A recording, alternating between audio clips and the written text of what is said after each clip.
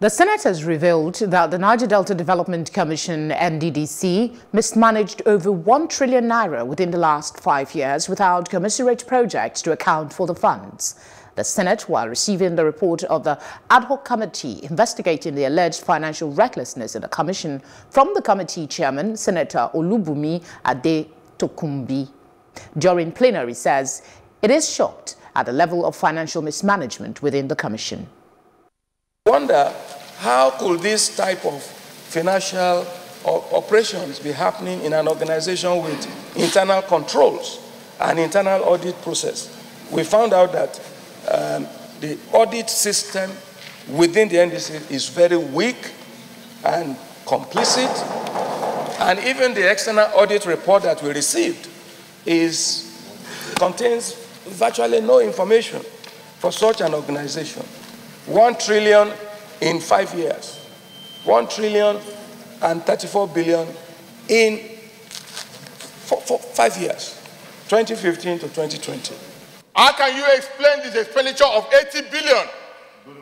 80 billion in 4 months of pandemic. How can you explain that? And you expect us to be happy with you? We cannot be happy. That's why, Mr. President, it is better we say the right thing, no matter whose ox is God. I expect to see a massive protest over this fraud in the Niger Delta Development Commission. But yet nothing is happening because everybody is waiting for his own opportunity. If it comes by me, this is my own time, let me also loot. And all the people involved in this act are people of the Niger Delta. 3.2 billion for medicals. I mean, you can't explain it, Mr. President. This is terrible. And I'm happy that those who are charged with this responsibility are people of Niger Delta. There's no Northern Nigeria or people from Southwest. So you expect them to be extremely patriotic and committed to the welfare of their people. It is painful to see Niger Delta people in pedigree, and you gave them responsibility over 1 trillion naira went down the drain. Who are you going to hold responsible? Will you say President Buhari has not been fair and just? 81 billion in 6 months, and there's nothing to show for it? Those that have been given the responsibility to manage the resources of the NDDC and for the people of the Niger Delta have squandered most of the resources, leaving the region poor and in a very difficult situation. It is our opinion in the National Assembly, particularly in the Senate, that this report has exposed the inefficiencies, the kind of corruption in the NDDC. I am sure that our report will receive the kind of attention that we all desire and expect. Joining us now is Alistair Wilkers, Public Affairs Analyst. Thank you very much for joining us on the news. Thank you very much. It's my pleasure to be with you.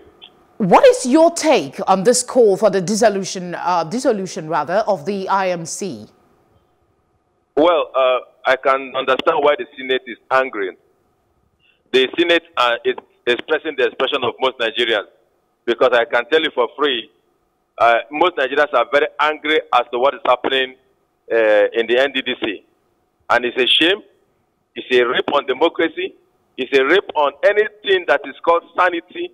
If anybody has sanity in his mind, what's happening in NDDC is a shame and a rape on that, or whatever it could be called. I'm not surprised that the Senate is asking for the dissolution of the IMC. As a matter of fact, the president should not have waited for the Senate to ask for it. While this explosion is going on, the first that should have happened is for the IMC to give way.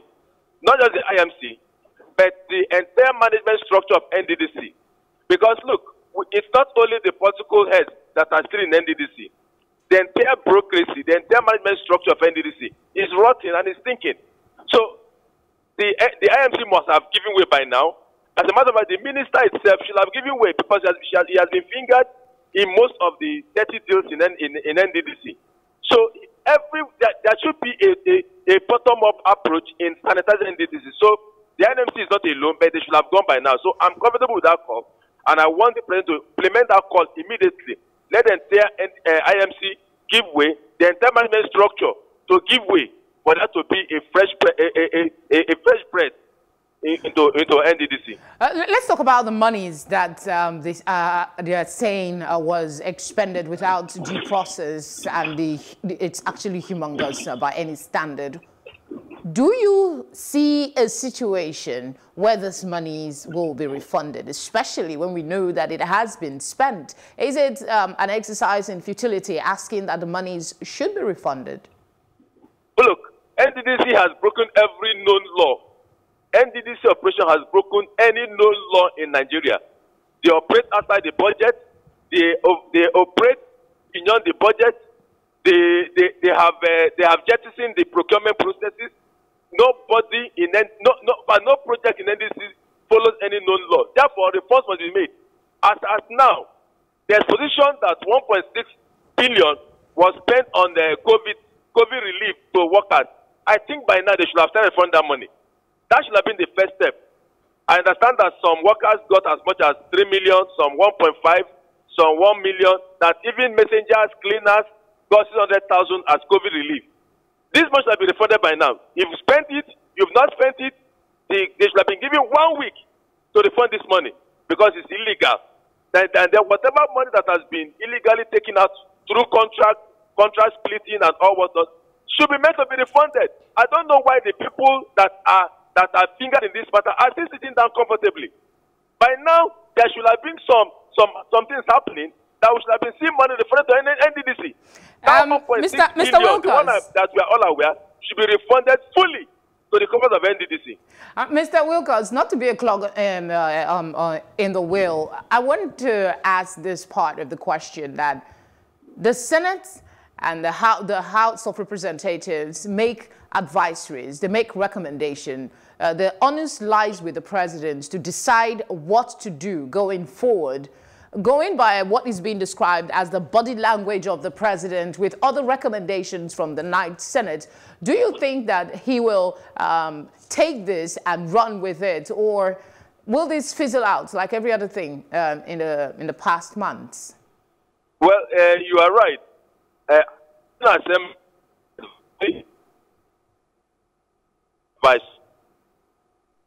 Hello, Mr. Wilkers.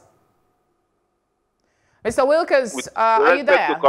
I can hear you. I can hear you. Okay, just recap what you were saying, because the line was breaking. So what I'm saying in a sense is that the president does not tolerate corruption, and it is with one president that will not sit aloof and watch the common patrimony of the people being filtered by a few. No, he will not do that. There may be areas where he will not want to act with respect to the resolution of National Assembly. But this is an outcry. Remember, he ordered the forensic audit. I remember also when a group of Niger Delta leaders went to visit him, and he said something. He said, the over 15 trillion that has been spent in Niger Delta must be accounted for. So he ordered the forensic audit. So if these expositions are coming to light, and the state has helped him to fast track his job, I don't think it will be swept under the carpet. Yeah, there may be powerful interest, there may be powerful hands that will be trying as much as possible to sculpt through this process. But I can tell you for free, if this president is seeing simple as I know, he has to resort to corruption, and he will not shield anybody, because nobody shared the money with him, nobody do the deal with him, and he will never do a deal with anybody. So those who have been fingered, they should be prepared to face the full wrath of the law. All right, Mr. Lester Wilkers. And they will all dance to the music, and NDDC will be sanitized.